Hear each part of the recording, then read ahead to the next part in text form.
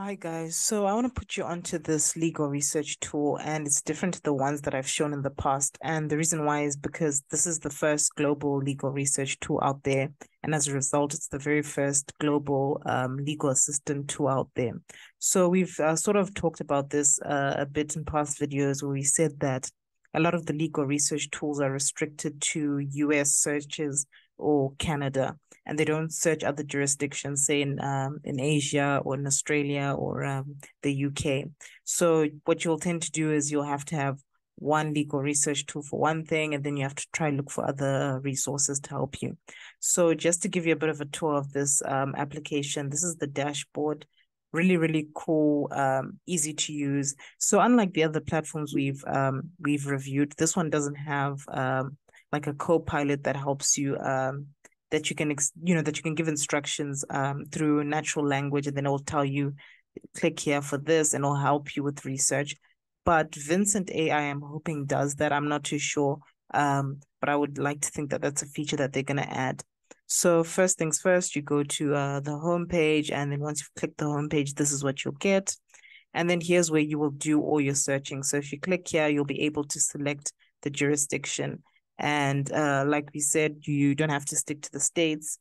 You can extend your search to Argentina, Barbados Islands, France, Australia, anywhere you want, really, including South Africa and Nigeria.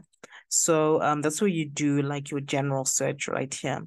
And then you also have the option of doing your advanced search here or here. It's the same thing. So you could click advanced search here or that tool I've just shown you. And what you really do is you're refining your search. So you're refining your search to maybe primary or secondary resources. You could also search according to phrases, words, and things like that, or dates. And so you can really refine your search. Let me try show you here. So once you've gotten a set of results, so you do your general search here, then they give you a general set of results. From there, you can actually refine your search right here. So here's where you can modify whether you're looking at a certain time or date, and then you can select articles that they've picked out, cases that they've picked out, and from that you can create a folder and save your information there. So vLex offers a cloud services. They're a cloud services provider, so you can store your information on the cloud and not necessarily just on your desktop. And you can also set alerts. So if you're waiting for a judgment and you want an alert for that, you can get that.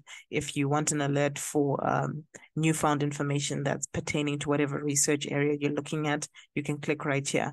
And then you can also download information here. So download your cases and legislation and whatever it is you're trying to download. And then here's where it gets really, really cool. So we've just discussed about the cloud computing services that they offer.